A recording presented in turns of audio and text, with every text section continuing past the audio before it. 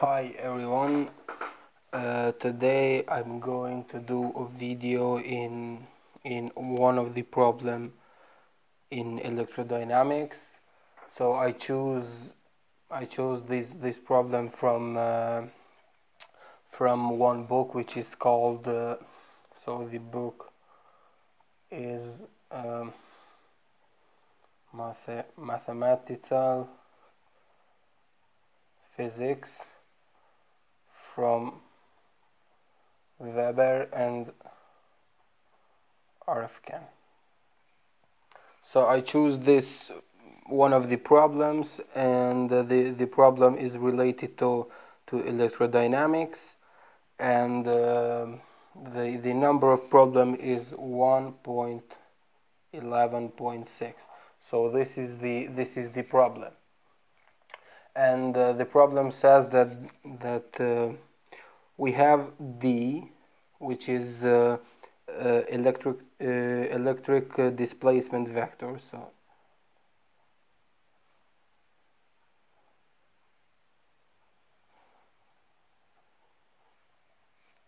and we have one of the Maxwell's equations, which is this one. So I'm using the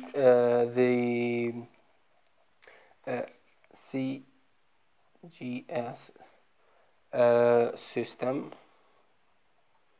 or Gaussian system. So for this system, those constants appear to be here.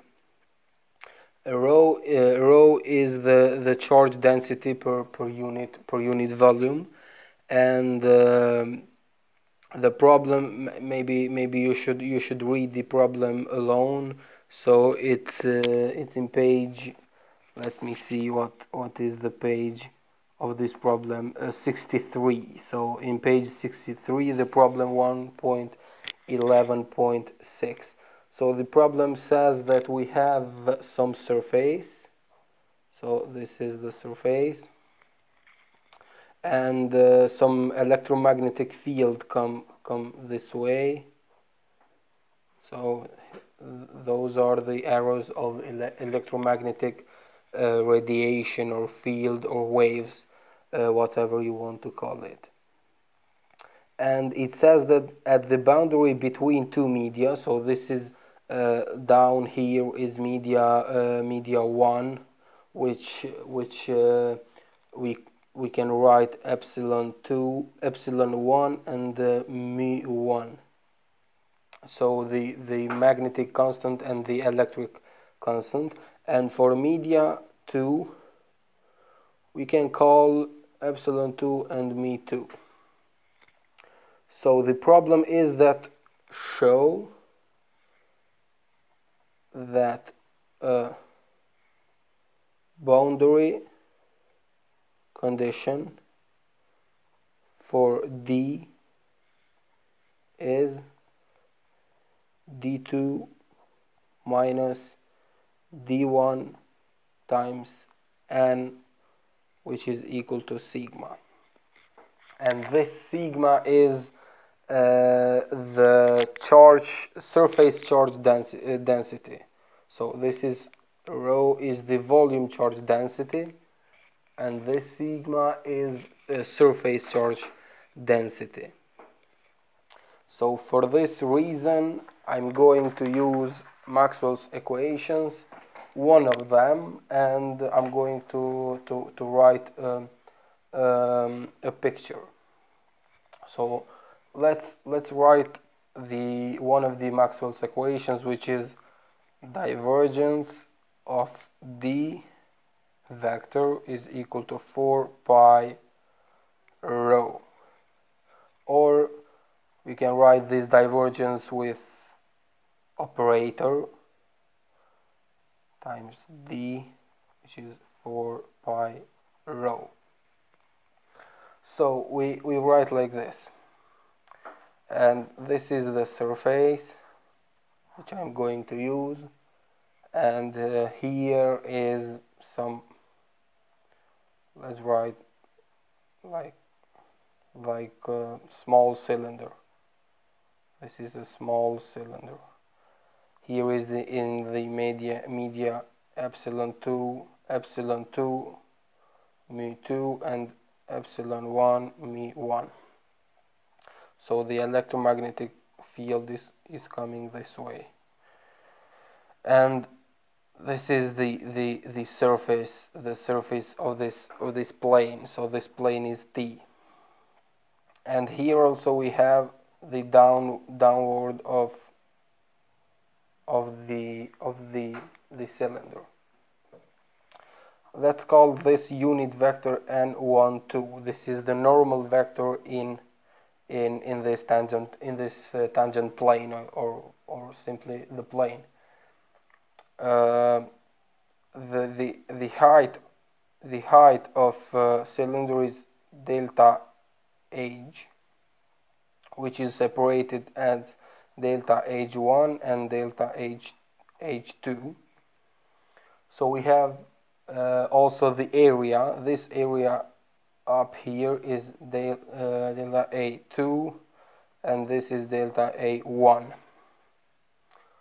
We also have two unit vectors in those areas, which is n2, and down here n1. So how do we prove this? d2 vector minus d1 vector times n. In this case it would be n1, 4 pi sigma. Remember, I am using the CGS system of units.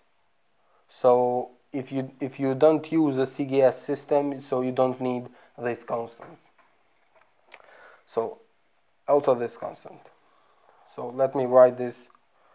The divergence of D is equal to 4 pi rho. And I'm going to integrate this equation over the volume. So integrate the divergence of D over the volume is equal to 4 pi rho dV. And now I'm going to use one of the theorems. I don't remember which one, maybe Gauss theorem. So I'm converting this the integral volume to the surface integral. Maybe it would be Stokes theorem. I don't remember now, but maybe I can tell you later. So this integral here would be d vector times n, which is times ds, which is equal to 4 pi rho dV. Now we have those two surfaces of cylinders. So cylinder A1 and A2. So we are going to use the limit. So we use the limit because we we want that the delta A1 and delta A2 would be very, very small. So the vector of this the electric displacement would be the constant. So we can write this. So delta H1 which is equal to minus delta H2, because the vector are pointing in different directions, and we will write this as delta A for very, very small, as the limit as delta H goes to 0, this holds. And delta H1, which is equal to delta H2, which is minus delta H. So for these conditions, the electric displacement vector, so D, is constant for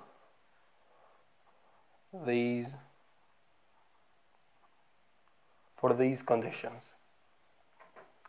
And now we can write like this: the integral of d1, I'm writing the index, upper index I would say, times n1 times delta h1, because the surface is the surface of cylinder is delta h1 a1, sorry, plus d2 times n2 times delta a2 plus. So I'm writing this. It is necessary to say that there are some contributions between the walls. So these are the walls of the cylinder. So we have contributions from walls.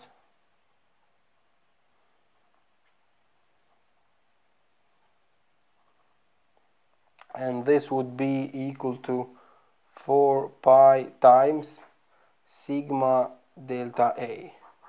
So sigma delta A is the charge density per unit volume, sigma delta A, but only sigma is charge density surface per unit surface. So this is